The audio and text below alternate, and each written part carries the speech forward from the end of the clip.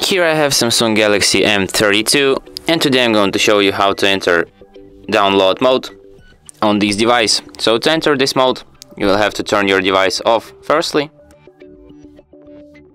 and after it turns off completely, what you will have to do is to hold down combination power key, volume up and volume down at the same time, and then when you are holding these keys, what you have to do is to connect USB charger to your device like this,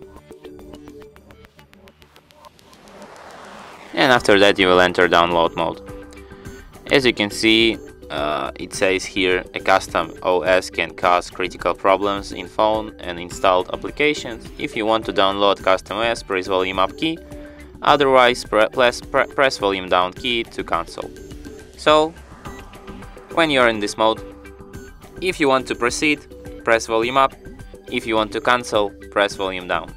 I don't want to download any custom OS right now, so I just press volume down, and after that my device will be restarted as usual.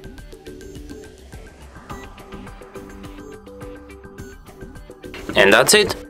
Thanks for watching. If you find this tutorial useful, don't forget to hit that like button and subscribe to our channel.